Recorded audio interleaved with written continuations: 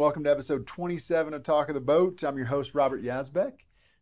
Today I've got the honor of speaking with Chef Joe Campbell, executive chef for three of Steamboat's most exclusive restaurants, Mambo Italiano, Besame, and Yampa Valley Kitchen.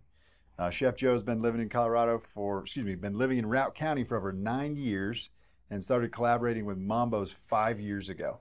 Thank you so much for your contribution to the culinary scene in Steamboat. Thank you. And thanks for being here. Yeah, happy to be here. Excellent.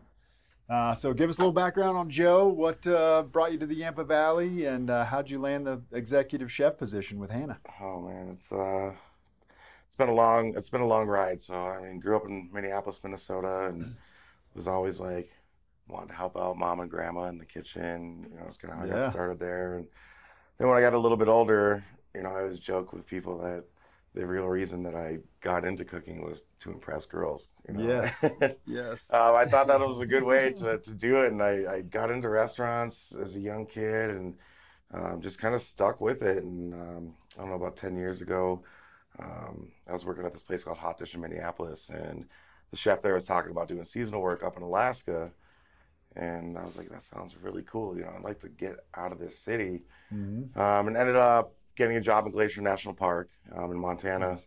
And then started doing summers there, and then I did winters in Steamboat and was the chef up at Ragnar's, and I went back to Glacier for the summer, then back, and then I ended up taking over Hazy's. Nice. Redid Hazy's for a little bit, and then took off to Telluride.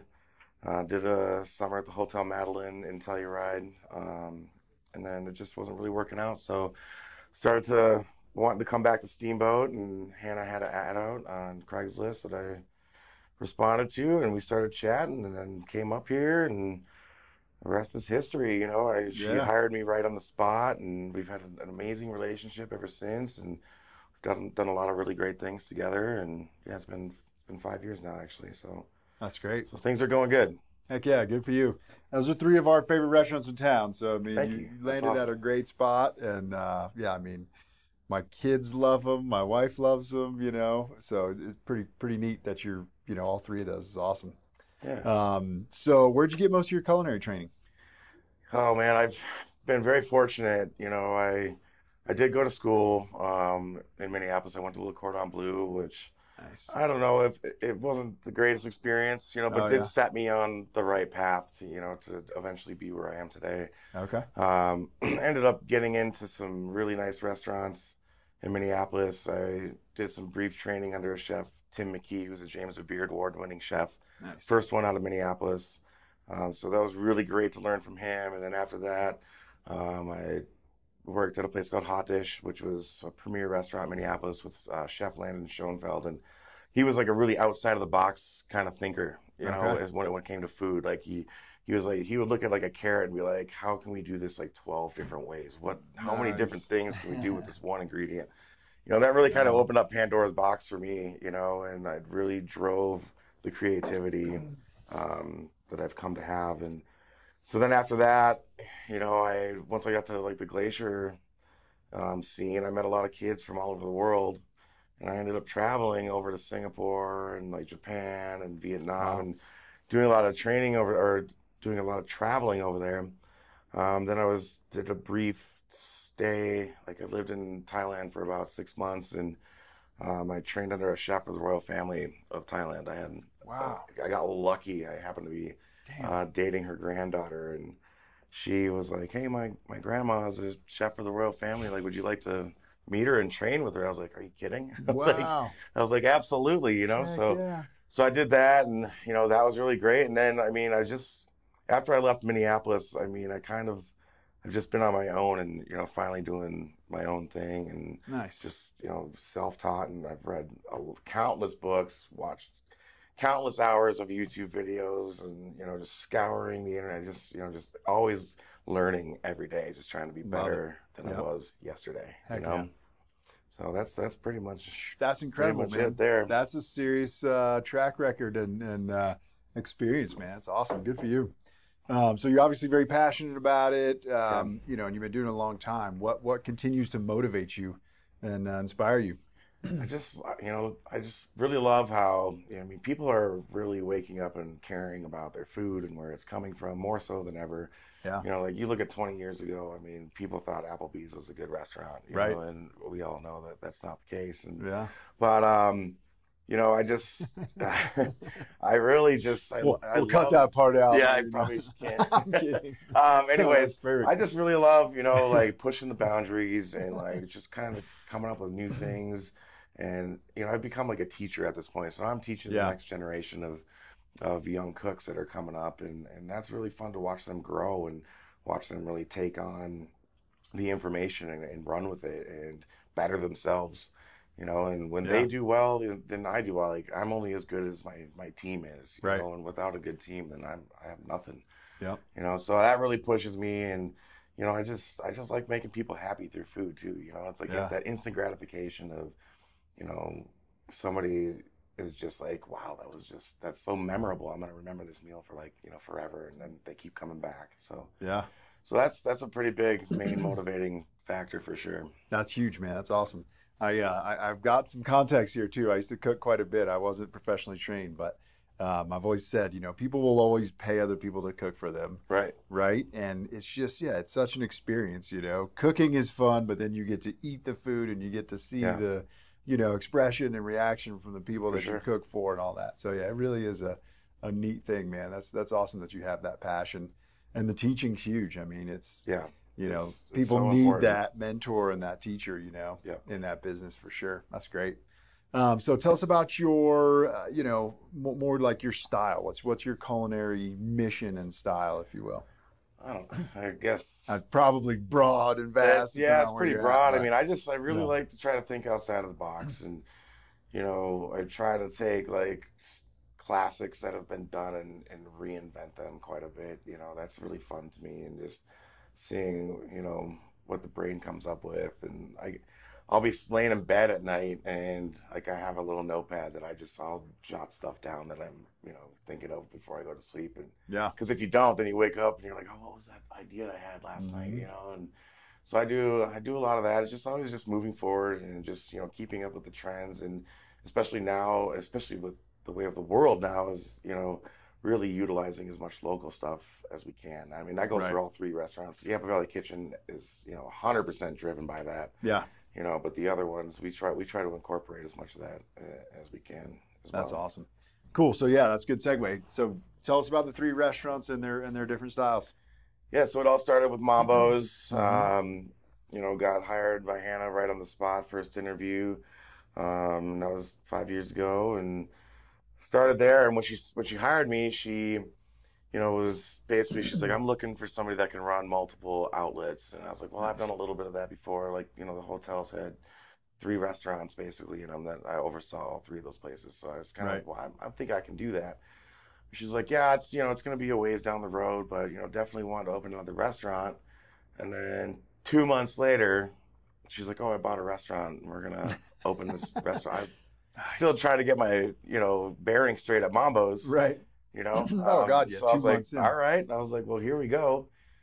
So December, what was that? 2017, 2016 maybe. Anyways, started digging into the concept, and Hannah comes in one day and she's like, we're gonna do Latin food. There's,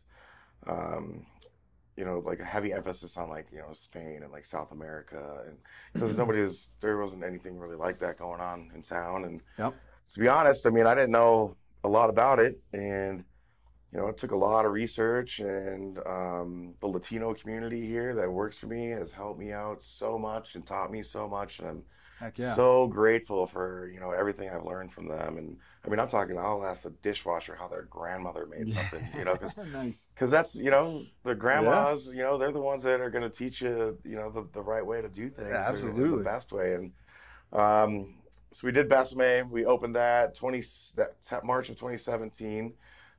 So just had their 4-year birthday back in March. Nice. And we had only been open for like 6 months, and a representative from the James Beard Foundation happened to come in there and ate there and loved it and loved the atmosphere, and decided to invite us out to New York City to cook at the James Beard House. That's which incredible. was, a very like high honor and like, one of my proudest achievements in my career. Yeah, that's huge. So we did that, and that was amazing. And then all of a sudden, um, COVID hits, and we had already been talking about opening Yampa Valley Kitchen. So we were like, well, we're going to do it anyways. And Yampa Valley Kitchen just had their 2-year birthday, July 4th this summer. Nice. So we opened that place, and man, that was the most challenging restaurant I've ever worked in or opened in my life. Really? There's like very small amount of storage space, so there's 2 services, there's breakfast and lunch, and you know, we had a hard time with having enough room for the prep and the produce and everything, because we Gotcha. didn't have anywhere to put all this stuff. Huh. So we were basically like starting over every day with the prep, and Damn. it was tough, man. And there's a line out the door. We opened July 4th, like, what were we thinking? Oh, There's just a line out the door yeah. every single day, and I think I probably cried a few times. That was a tough summer, but we pulled it off, and it's grown to be incredibly successful. I mean, we've really got it dialed in now, and it's going awesome. So That's great. and so Mambo's, we try to focus on like upscale Italian, like kind of a little outside the box Italian food. Yep. Besame, like Latin fusion, and incorporating global flavors, from not just the Latin zones, but we bring in some like Southeast Asian flair and kind of fuse that with some of the Latin stuff. Yeah. And then Yampa Valley Kitchen is, the organic farm to table as locally as possible as we can. Yeah. So, Yep. and they're all doing awesome, man. They're all doing great, and really, really, really proud. That's awesome. I mean, they're 3 of the best restaurants in town, no question. Thanks. I Yampa Valley appreciate that. Kitchen, that's our favorite lunch spot. Besame, you go in there, you don't even feel like you're in Steamboat. You know what I mean? The ambiance and the food, Yeah. you totally transform, right? You feel like you're in a city or Vegas or something. And Mambo, man, that's like, to me, that's like home cooking Italian. Like, I just love the flavors and stuff. There. Yeah, it's had a good, it's been around, over 20 years, I think, at this point. And Yeah. it's definitely come a long ways, No question. So tell us about the Yampa Valley Kitchen relationship with the Ag Alliance, how that works, and what local ranchers and stuff you guys work with to get produce and protein. So the Ag Alliance, we've really partnered up with a lot more this summer than before. We started doing some Ag Alliance dinners with them. I actually have one this Thursday night, which is sold out, which is pretty awesome. At Yampa Valley Kitchen? Or At Yampa Valley Kitchen. Okay, yeah. And then Hannah just did one a couple weeks ago, sold out as well. Everybody loved it, and Hannah's a great chef too. We were at that one. It was really good. Oh, nice. Yeah, Perfect. it was awesome. So we started to do these dinners with them, and they've been helping us kind of source some of the local products and stuff, and we're planning on partnering up with them even more. But that's a project I probably can't really talk about at the moment. There'll be more information coming about that soon. Nice. But yeah, they've been great. Just helping us source local produce and local proteins, and it's a really good relationship. What was the second part of the certain question? ranchers that you guys are partnering with on that? Oh man, we use so many ranchers, and I'm really stoked about it. Nice. We really try our best, like I said, to utilize as much local stuff as we can at all 3 places. I mean, we anywhere from, let's see, more local, Moon Hill Dairy, we're getting cheeses out of there. Mountain View Farms, we're getting pork. Heart Diamond Ranch beef. Davis Farms vegetables. Be Grateful Farms, we're getting veggies and salad greens. Nice. We utilize Elkstone Farms, Bluebird Farms. We use Doug at the bakery. He does bread for all 3 of our places. Great. We use La Jolla Dolce, Hayden Farm Fresh. We just really try to use as much as we can. And That's incredible. and all that's the not products, easy, right? No. That's not easy to manage. I got That's a lot of phone long calls. list. I got a lot of phone calls to make every day. Yeah, And, that's a lot harder than getting everything from Cisco, right? yeah, well, yeah, and and then when we do use bigger companies like say What Chefs Want or Shamrock or any of those kind of distributors, we try to get their stuff that's Colorado made and Right. sourced, even when we're using them. Nice. We use like 7X Ranch out of Longmont, which is like the United States is like some of their premier Wagyu in the country. So like your steak over at Besame and YBK, that's from coming from 7X Ranch. Perfect. So we use a lot, man, and I love it. It's really great. That's exciting, man. That's a big, daunting task, right? To Yeah. manage all that, I'm sure. But congrats, that's exciting. So you told us a little bit about the cooking at the James Beard House Yeah. in New York City. That's huge, man. What an honor. Just tell us about that a little bit and what that meant to you. Yeah, so when the server came back at Besame to tell me that somebody from James Beard was at the bar and wanted to talk to me, I was like, don't lie to me. Yeah, I was like, right. are you kidding? I was like, and then my second question was, is he pissed? Yeah, yeah. Like, did we screw anything up? Right. She's like, no, like he loved it. Like he wants you to come on and chat with you. And so we started chatting, and Hannah wasn't there, and he's like, well, I want to meet with you and the owners tomorrow. So we went and met Jeff Black, who runs that, and we all sat down and got to talking, and then he invited us out to the James Beard House in New York City, and Heck yeah. then we were on our way. We did took a lot of planning. We did a couple like pre-run dinners, so to speak. Just kind of getting all the kinks worked out, and it was a little nerve-wracking because we'd made a lot of stuff here, and then had to overnight ship it. Oh, all wow. packed with like dry ice and stuff to make sure Crazy. that we were going to get all of our stuff. Yeah. So we get to New York City, and we've got, I think, 4 or 5 days to prep and then to run around the city and find everything that we're going to need for this dinner, which was really cool. I mean, New York City is an awesome place. And, Yeah. we had a lot of fun out there, and we were doing a lot of prep at one of Hannah's old restaurants there. She's owning a restaurant there. Oh, interesting. Called Dish.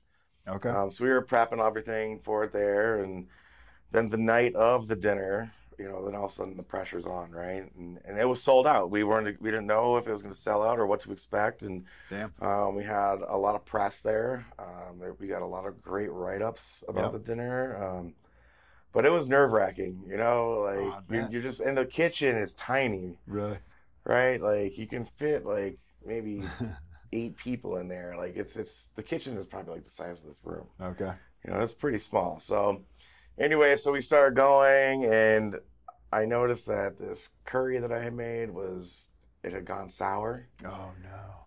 and we only this is like 2 hours before showtime. So I'm like, I'm gonna go in the bathroom and throw up. I'm like, I'll be back in a minute, like Oh, my no. nerves are just like, you gotta be kidding me. And then I get somebody to go to one of the bodegas like right down the street, and they actually had everything I needed to make this curry from scratch. Really? And I ended up just making it on the fly at the very end, and Damn. it turned out great. Thank God. Yeah. And some of the ingredients we kind of they had some stuff for us at the James Beard House to utilize too. So Okay. that was good. But then once dinner time came around, just doing pre-shift was probably the most like nerve-wracking part, because I have to do the plate ups and show the servers everything. I felt like I'm taking too long, and then it's all being live streamed. Oh wow. There's restaurants in town here that had it up on their pressure. TVs, Yeah. while we're there, because everybody's cheering us on here at home. Yeah, And then when service started, though, then it was just really smooth, and it went awesome, and it was a great night, and That's it's great. a memory that I'll cherish for the rest of my life. Heck And yeah, it was man. awesome. We all walked out of there with our heads held high, and Yeah. and shoulders up, and feeling good, and it was amazing, man. It was experience of a lifetime. Good sure. for you, man. Yeah. Congrats. That was That's great. awesome. Thank you so Heck much. yeah, that's exciting. Good deal. So now I know how really lucky we are to have you in town, add to the culinary experience, man. So we got potentially kind of new news, breaking news. Yampa Valley Kitchen's opening for dinner. Is that Yeah. accurate? Yeah. So Tell us about that. When's that coming, and what do we have to look forward to? We've always, I would say that when we did our first Steamboat Wine Festival dinner there, Okay. right after we opened, we had the place, all the crystal and the stemware and the table set, and it was dark in there, and the lighting dim, and it was just so romantic in there that we were just looking around. We were like, we need to open this place for dinner. Yeah. And so 2 years later, I think it's finally going to come to fruition here. We are making moves with decorating and getting everything that we need to. We're building a new walk-in outside so that we can actually have the cooler and freezer space that we need Perfect. to actually be able to pull this off. Doing some slight little alterations in the dining room and whatnot, and it'll be the same farm to table experience. We're looking to do like elevated comfort food. Nice. So it's gonna be awesome, man. I'm super excited. Heck yeah. So breakfast, lunch, and dinner then? Breakfast, lunch, and dinner. That's huge. And so that's anything from the menu? Quite the operation. Yeah, that's huge. What's that? Yeah, that's a big deal for a restaurant. Anything from the menu you can share for dinner time that we could get excited about? I'm looking to do this basically a deconstructed, totally outside of the box tater tot hot dish. That'll going to be pretty mind blowing. Nice. So excellent. That's one of the things I'm looking forward to for sure. There might be some fried chicken on there. Beautiful. You know, some old classic desserts that nobody really seems to do anymore. So neat. Real old home style kind of stuff, but just reinvented and done in a new way. Love it, man. Put me on the list. Yeah, I'll be there. We're excited. Excellent. So I know you guys are community oriented. What special events or community offerings can we look forward to coming up? For now, I got the dinner on Thursday. Unfortunately, it's sold out. You know, for everybody that would like to come, but yeah, we plan to keep on doing those kind of dinners with the Ag Alliance okay. When we can. We have Wine Festival coming up. We're doing a dinner with a very famous chef out of Chicago, which I'm trying to blank on his name. You probably have to cut this part out. Jonathan Sawyer. Jonathan Sawyer, actually, nice. big time chef. I think he just got done doing a show for the Food Network, so we'll be doing that event. So tickets are still available for that, and that's going to be a banger. And my buddy Tim Fisher, who's James Beard nominated chef for the James Beard Award, good friend of mine and mentor of mine, will be coming out to do that dinner with us. So that's going to be a really cool dinner. Very nice. So yeah, just for that, I mean, for now, just doing the events when we can. I mean, sometimes it's hard because, you know, if we got employees dropping out or sick or somebody quits or, you know, and then I'm tied up and Hannah's tied up, then it makes us hard to like really do extracurricular events. You know, we love to do them and we try to do as many of them as we can, but it just all depends on what's going on. Yeah. I mean, it's hard enough to run one restaurant, much less three, much less, you know, farm to table and coordinate with all those ranchers and stuff. So that's huge. That's exciting though. So where do we go to find all that information? You guys have a website where all the events and stuff are posted? I don't think any of the events are posted. We announce them all through, you know, social media. So, you know, either the Besame Facebook or Instagram or YVK Facebook, Instagram. It's like when those kind of events come up, we usually put them out there first. Perfect. And nothing on the website though. Okay, so stay tuned. Social media. Yeah, social media. Okay. Follow us on there. Yeah, exactly. You get all the intimate details. Every restaurant's got a page. Every restaurant's got a page. Okay. Both Facebook and Instagram, and probably Twitter too. But I don't think we use that very much. Okay, excellent. Love it, man. Congrats on all your success. Great to meet you. Thanks so much. Appreciate you being here. Yeah, no, it's been awesome. Thank you. Excellent. Thank you all for being here. We'll see you next week. Thank you so much for joining us for another episode of Talk of the Boat. If you enjoy this content, please subscribe on whatever platform you're viewing, like, and share with somebody else you think might enjoy it. We'd really appreciate that. Also, if you have any real estate related questions that you'd like us to answer on the air, please send those to us by email, text, or direct message. And as always, if you have any real estate questions or needs that we can help you with, please reach out. Thank you.